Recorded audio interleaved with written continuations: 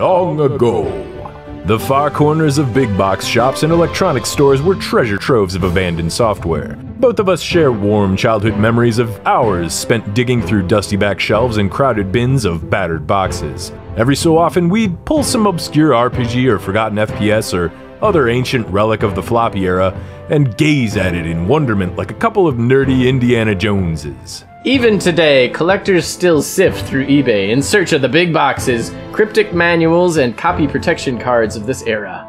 It's a testament to the strong memories that sit beneath the silicone surfaces of these meager bits and bytes. Today's episode zooms in on a particular pair of nostalgia nuggets. The Silent Storm. And its fully featured expansion, Silent Storm Sentinels.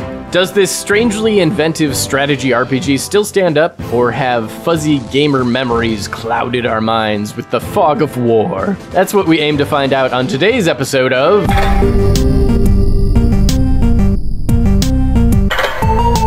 Welcome to Backlog Quest, where we storm the trenches of games gone by in order to bring back hidden gems. My name is Boss Sauce. And I'm Roland Coons. And together, we are the two-headed hero. At its core, Silent Storm is a squad-based strategy RPG. While similar in scope to the XCOM series of games, Silent Storm is much closer in spirit to one of our personal all-time favorites, Jagged Alliance 2. And you'll see more than a few through lines between these two games as we unpack the details here today. History Lesson! Silent Storm was published in 2003 by Joe Wood Productions and developed by Nival Interactive, a St. Petersburg-based development house with a long history of successful and unique strategy games, as well as the occasional offbeat action RPG titles and other weird shit like Hard Truck Apocalypse. Following the commercial success of series such as Rage of Mages and Etherlords, pour one out for Etherlords, I will say, Nival developed an in-house 3D game engine that was fairly impressive for the time, featuring highly destructible environments and detailed physics. Silent Storm was the flagship title for this new tech, which was imaginatively titled the Silent Storm Engine. How original. This engine was subsequently used in at least half a dozen more titles. One of these included Heroes of Might and Magic 5, which was widely considered to be a worthy 3D reboot of the popular fantasy strategy series. Around this time, Nival was also in the middle of a big expansion push, opening up several satellite offices and publishing several other developers, including Cranks Productions, makers of the impeccable Hammer Fight. Psst, hey buddy. You wanna buy some Hammer Fight? Yeah, you can check out our Hammer Fight retrospective right here, in my armpit, where I keep things that I sell to strangers on the street. Then a massive data breach hit Nival in 2016, which was attributed at least in part to the actions of Ukrainian hackers during the 2014 Russo-Ukrainian War. Since 2017, Nival has remained strangely silent and stormless. As mentioned, Silent Storm's premise takes place during an alternate history World War II. Tonally, it's far less Band of Brothers and far more, I don't know, Robotech?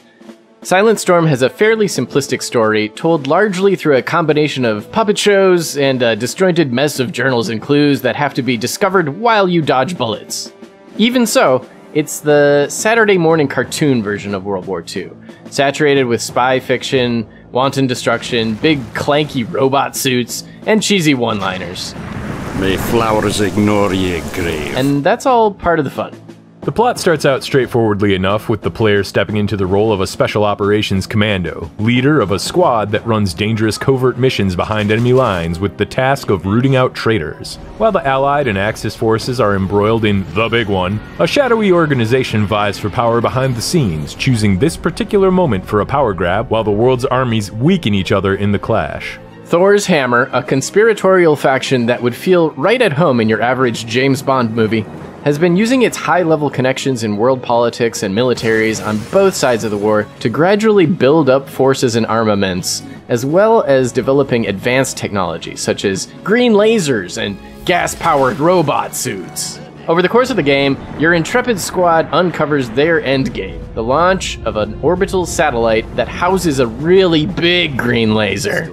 Since the prospect of Thor's Hammer having its very own Death Star is decidedly not great, it's up to your little squad of 6 to build or steal some clanky robot suits of their own and put an end to this nefarious plan. Once you choose to fight as the nasty Nazis or the Allied forces, the game begins proper. After a brief character creation that provides a fairly admirable amount of customization, Agent Grandma reporting for duty, you're launched straight into a tutorial mission. More importantly, you'll also be introduced to the most useful pair of tactical tools Silent Storm has on offer. The first of these is the ability to suss out enemy locations by noise alone, making blind fire and grenading around corners a viable option. This comes in extremely handy for the second feature, the ability to shoot through or demolish nearly any structure in the game. Bringing the boom sends bricks and dust flying everywhere and showers the area in debris. Machine guns become handy lockpicks when a door stands in your way, but why bother using a door at all when you have an overflowing pocket full of grenades? Sniper tower got you covered, knock it over. Soldiers got you cornered, drop the roof on their heads. Demolishing the floor beneath an enemy gives you a precious Wile E. Coyote pause before they tumble to their demise. Large-scale building destruction can easily kill the frame rate and crash the game.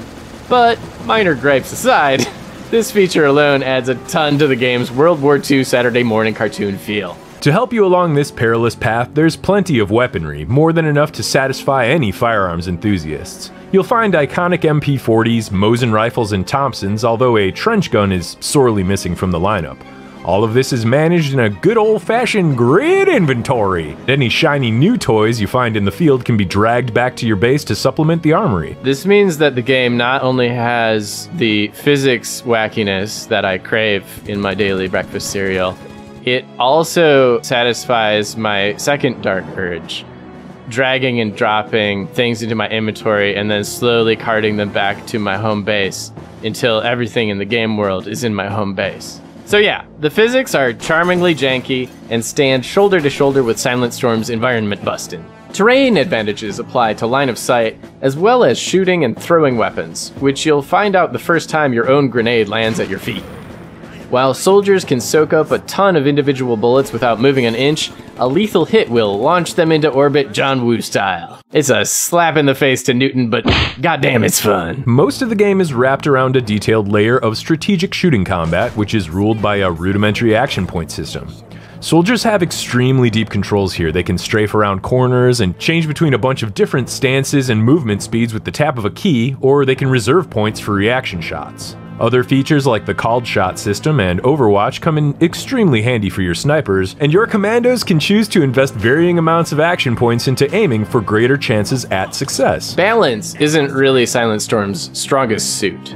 Pathfinding can be problematic when there's a lot going on, especially when half of a building has collapsed and the stairs were in the other half. Basic stealth mechanics exist, but staying hidden is mostly based on enemy line of sight. Backstabs are possible, but melee is inefficient. You really have to develop a melee-specific ninja character to make it fun, and by that point, you're gonna come across big robots, and the big robots don't care if you stab them with a knife. Scouts are much more suited to the role of spotters for your snipers and machine gunners, doubly so due to the emphasis on sniping and mag dumping. Catching some lead usually results in a status debuff, which can range from unsteadying your aim to temporary blindness, and these statuses can affect both your own troops and the enemy AI. While the AI can do some bonehead rush moves out in the open, they don't always blindly run towards gunfire. Cover is important, but it's also impermanent, and players can take advantage of the AI's reluctance to blow down walls or shoot through doors. The game also lacks a morale system, although heavily wounded opponents will attempt to get away.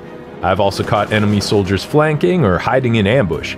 Positioning, patience, and good sightlines will be among the most useful tools when the bullets start flying. And as you get better at these tactics, your soldiers will too. Impermanent cover in a strategy RPG had already been done, of course, but this one did it in 3D. That's the cool thing. Your guy can be sneaking around on the ground floor of a building and then hear boot steps above them and just like take the whole floor out with a big machine gun. It really encourages experimentation, for sure.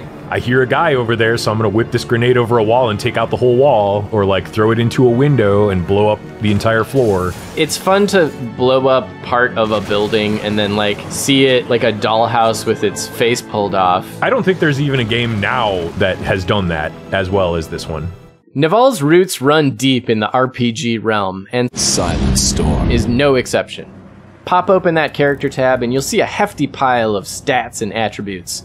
In yet another nod to Jagged Alliance 2, these can all be trained up via Skyrim rules. Learn by doing. Not all skills are created equal, unfortunately. For example, you'll be using the shooting skill on nearly every turn. Grinding out the other skills, like medical, proves difficult. Unless, of course, one of your commandos is willing to donate their body to science. And are you really going to spend a long time arming and disarming bombs to pump engineering? Like me? If so, we commend your dedication. Gaining experience points and upping your skills increases the character's level, which in turn grants access to new sections of the skill tree. These trees are dependent on your locked-in character class, and it really feels like thought was put into some of them more than others. While the scout, the soldier, and especially the sniper are the most useful, the medic, grenadier, and engineer kinda get left out in no man's land. These three classes feature underpowered skills and lower action points. The grenadier is slow, and his increased throwing range is quickly outdated once the first missile launcher drops.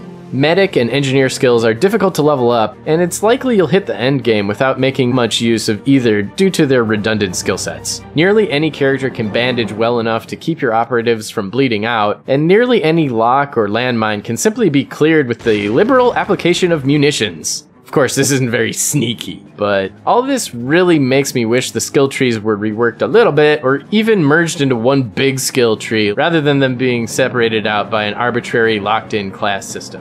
Even more frustrating is that there's a huge wealth of specialized equipment for bedpan commandos and juice jerkers alike.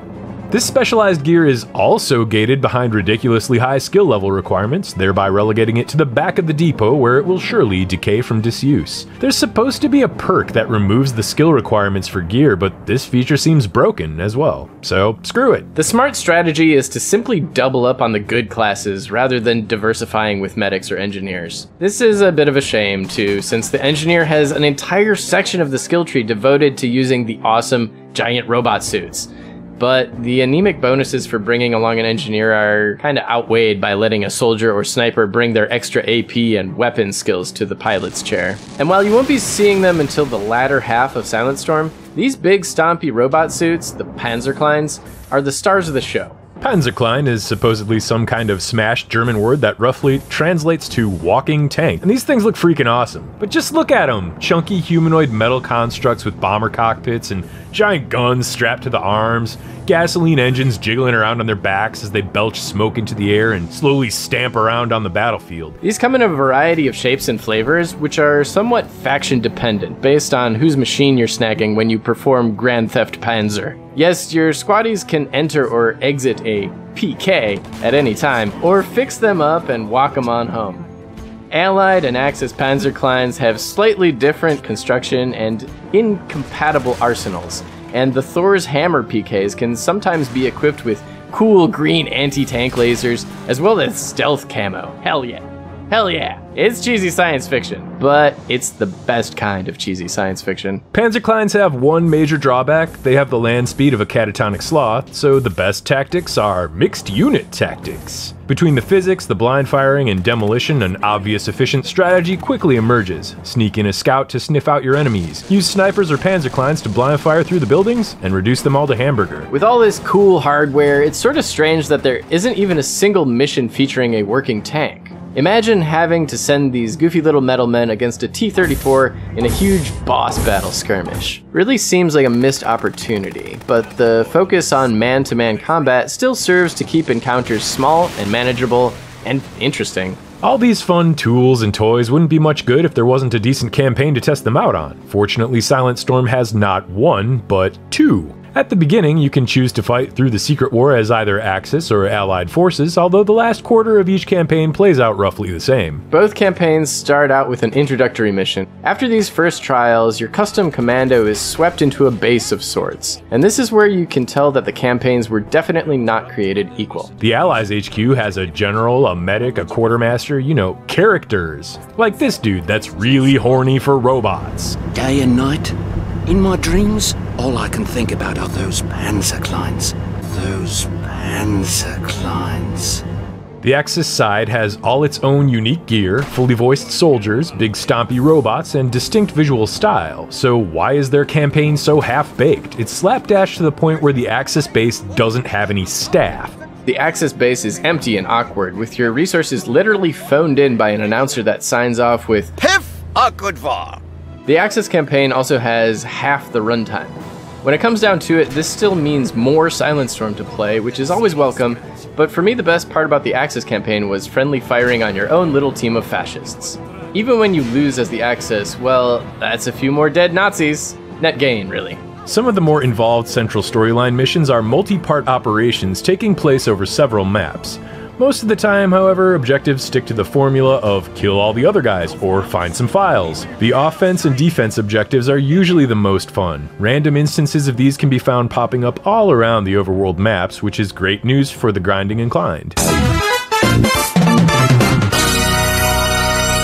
At times, the game will send in waves of reinforcements, resulting in drawn-out fights or sticky three-way battles. At other times, Silent Storm starts your squad off in precarious scenarios or quests you with capturing an enemy soldier alive, which in context means don't completely explode them. Intel hunts can be a little more problematic, requiring you to scour entire maps to find a few pieces of paper. Items can bug out and spawn inside of furniture, requiring you to systematically destroy every table and chair until they pop up. This is great, no notes here. On the plus side, finding some of the optional intel can unlock secret scenarios, which can contain some more special secret weaponry or Panzerkleines to pilfer. A sudden difficulty spike near the end of each campaign makes the endgame feel much less like an open-ended strategy game and more like a puzzle where things explode.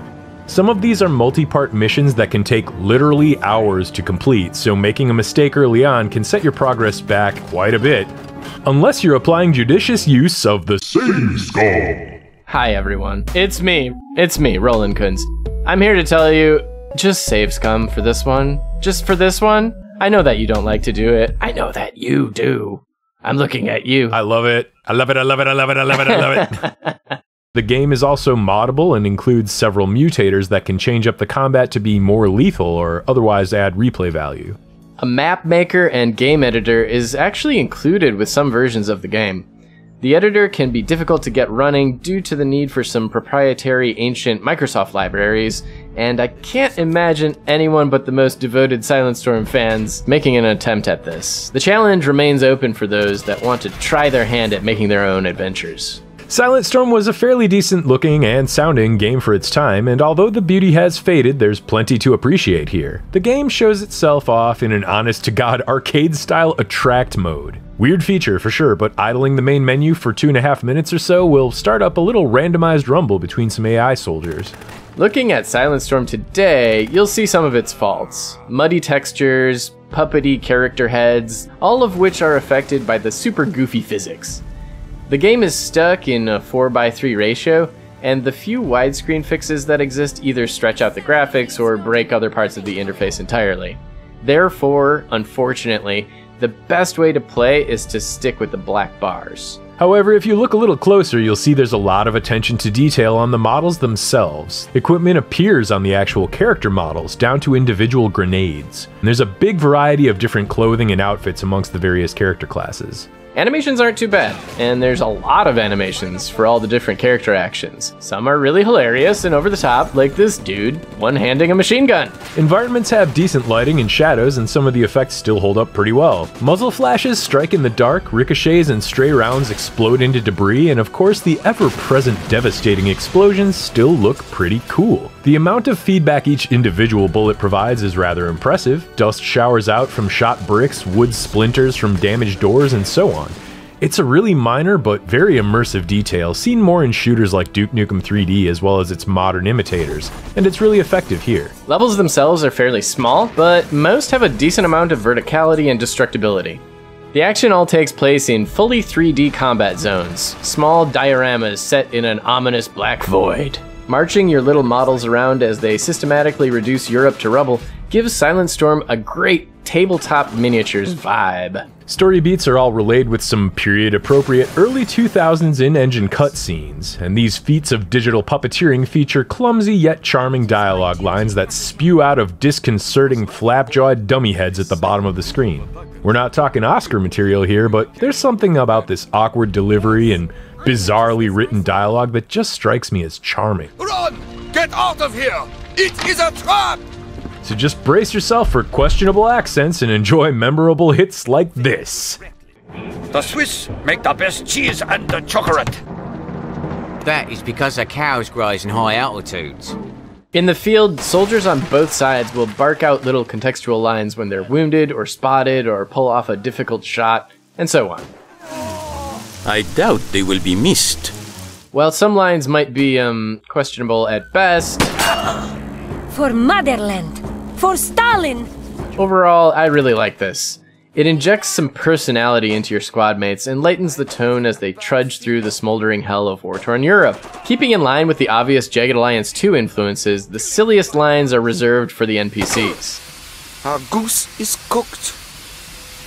The rest of the audio still stands up great. Guns and explosions are nice and beefy, and different guns have different effects based on caliber. This really makes it easy to identify what is being fired at you even if you can't yet see the where. Silence shots are a little Hollywood pew-pew for my tastes, but again this speaks to the cartoony tone of the game as a whole. Yells, footsteps, and even wind and rain all add a good amount of ambience to each of the game's many away missions. And as for the soundtrack, well, it's fairly basic background fare, suitable for military mans doing military stuff. The OST plays it safe, snare drum rolls and synth horn hits fill out the audio landscape over the 20-odd music tracks, but it never feels annoying or intrusive. The title theme, though, is a good enough earworm, and many of the combat tracks quicken the pulse with piano runs and plucked strings. None of it's going into my Spotify rotation anytime soon, but it's competent enough. The reception for Silent Storm was critically warm, yet commercially cool, like Chester Cheeto. Watch your step, I'm the OG in the snack game. Despite this, Naval wasted no time in pushing ahead with Sentinels, a fully featured, standalone expansion for Silent Storm that added new missions, mechanics, and features, while making some questionable design choices. Sentinels contains enough new content to consider it a separate game, but in the interest of brevity, we'll concentrate on what's different between the two games rather than rehash the similarities. Sentinels is set in an alternative post-World War II that saw the defeat of Thor's hammer. The powers that be are far too busy carving up territory and doing the Charleston to realize that the malevolent organization was not entirely eradicated. Therefore, the immense responsibility falls to a specialized multinational group of war vets, mercenaries, expats, and rebels called the Sentinels. The Sentinels have escaped! Right away, the biggest and best improvement to Sentinels is the full widescreen support. This does stretch the graphics slightly, but hey, no more black bars on the sides of your screen. No broken UI elements. The puzzling Attract mode returns again, showing off small CPU on CPU battles when the game is left idle, but as you watch these clumsy computerized commandos fling bullets towards each other, you'll notice that the models have been slightly improved. When bullets hit meat, the wounds even show up appropriately, and heads that catch too much lead kinda resemble the result of crushing a melon with a cinder block. More work for their medic. Ew. This is a prelude to a slightly more serious and cinematic approach than the first game. Sound effects and voiceover quality remain the same, for better or worse, so get ready for a lot more flappy-jawed Muppet dialogue and stiff cutscenes, which honestly are still kind of cute. They tried, you know? Over on the music side, there's actually a vast improvement. Complementing the game's overture are several jazzy 40s piano renditions and variations on the theme, which are all quite nice. The number of campaigns has now been cut down by half. Starting out the game's single campaign, you select a pre-made war dog, or create your own. Sentinels boasts improved character generation, and adds some customizations later on, like shiny new outfits and body armor. After abduction by unknown forces and a subsequent daring escape, your peppy little merc is invited to do an audition mission for the mysterious Sentinels. The rest of the game has you battling your way through a bunch of dudes wearing black armor and COVID masks in order to unmask their new diabolical plot. This time it's a conspiracy which involves unleashing untold devastation with a powerful nuclear weapon. Your intrepid Sentinels must seek out and destroy the remnants of Thor's hammer before alternative history can repeat itself. gameplay contains the most changes. The biggest one is the inclusion of much more big robot action, as well as a better sense of balance when your foot soldiers are trying to fight enemy Panzerkleines. PKs are toned down this time around, no longer the invincible metal behemoths that won the secret war in the first game. More weapons can now make a dent in their previously bulletproof armor. Mission designs now favor larger scale encounters and big battlefields with dozens of bad guys to blow away. While this change can be impressive, there's less of an emphasis on blowing up multi-level structures. You know, the fun part.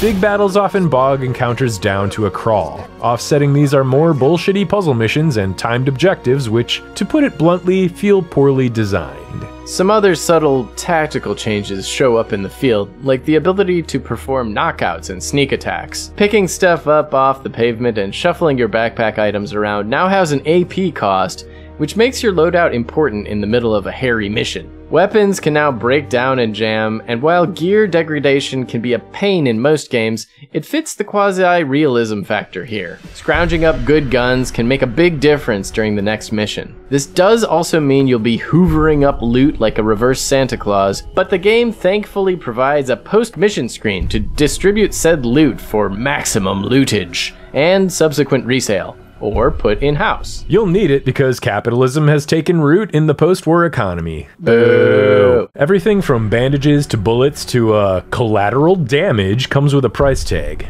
Downside? A lot more grinding random encounters to pick up everything that isn't nailed down and generate that sweet, sweet cash flow. And although Sentinels has some of the most customizable difficulty options ever to be seen, it comes at a price. Dropping the difficulty down means lower mission payouts and crap quality loot, which equates to even more excessive grinding to fund your little operation. Or you can just flip the in-game console on with a quick config file fix and cheat your way past the frustrating parts. Sentinels is a worthy addition to the Silent Storm package. It's definitely worth a play if you just want more of the stompy robot action and comically overpowered bullet physics, provided that you yourself don't mind the grind. So this is normally the point where we'd wrap things up, but wait, there was a third game in the Silent Storm series that is even more obscure and unspoken of than its predecessors. Strangely, little can be found on this game, other than a few very questionable download links on ancient-looking websites, but apparently it was an overly rushed sequel that takes place in the Cold War era. Not apparently, I played this game. Seriously? Huh. I loved the first two games, and I played the crap out of them, and I didn't play Hammer and Sickle much. So that can tell you something. Well, according to the dredged up reviews that I found, Hammer and Sickle didn't have enough time in the oven to pass muster and apparently suffered from even more bugs and balance issues than the other two games. So if you happen to know of a reliable place to get a copy that won't shoot viruses through every system file we have, we'd love to hear from you down in the old comments section. At the end of the day, Silent Storm and its expansion pack Sentinels do more than just latch onto the legs of more successful entries into the strategy arena. Maybe they never quite reach the heights of their obvious inspirations, but they punch high enough and hard enough and weird enough above their weight class to make any RPG buff or strategy senpai take notice. Sure, they can be frustratingly linear and buggy at their worst, but at their best, the player has unparalleled freedom to approach the game's many missions. Those that would dismiss these games as just more budget bargain bin Eurojank would be missing out on something pretty unique. They may not be the prettiest or most polished strategy RPGs under the sun, but gosh darn it, they got heart. They got heart, I say. And most importantly, they remind us that World War II games used to be fresh and good. If you've saved the world from aliens several times over in XCOM or repeatedly defeated Daedriana in Jagged Alliance 2, you'd do well to put Silent Storm into your mess kit. And eat it. Actually eat this one. And you know what? We'd love it if you'd put us into your mess kit too. You can pack us in all snuggly-like next to your K-rations and Zippo lighter by hitting that subscribe button and touching the little bell thingy down there, and we'll be sure to let you know when our next campaign into the history of gaming makes a landing. Ah, we're coming in hot! If you've the courage to join the brave and the bold in sharing this video, why, we'd very much appreciate it, soldier. Thank you for watching. Tell a buddy, put us on a sandwich, and we'll see you on the next Two-Headed Hero.